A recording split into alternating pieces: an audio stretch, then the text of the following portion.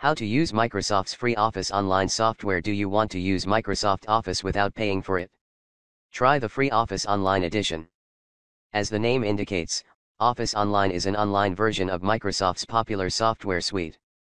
Instead of installing Word, Excel, and PowerPoint on your computer, you tap into cloud-based varieties of the different programs.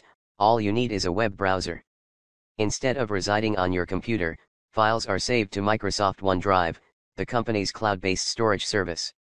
The only catch is that Office Online isn't as feature-packed as the desktop edition.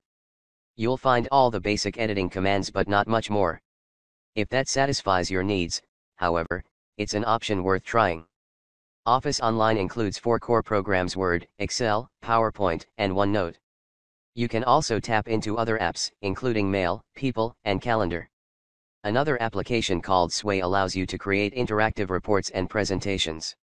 Let's go through the steps for accessing and using Office Online to create, edit, and share your documents. First, you'll need a Microsoft account. If you don't already have one, set it up at Microsoft's account website. Then navigate to the Office Online website. Click on the icon for the application you wish to use, such as Word or Excel. The page asks if you want to log in with a Microsoft, work, or school account. Assuming you don't have a work or school account, choose the option to sign in with a Microsoft account and enter your account username and password. You're then taken to a page where you can select a template to create your document or file.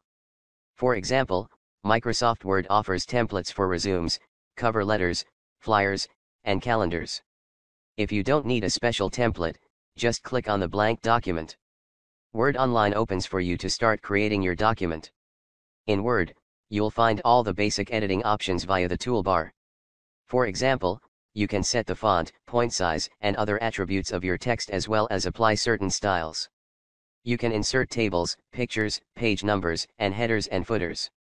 You can adjust the page size, margins, and orientation. You can zoom in and out of your document. And you can run a spell check. Your document automatically saves as you work, so there's no need to manually save it. Click on the File menu, and you can also save it with a different file name and download the file to your PC, either as a Word document or a PDF.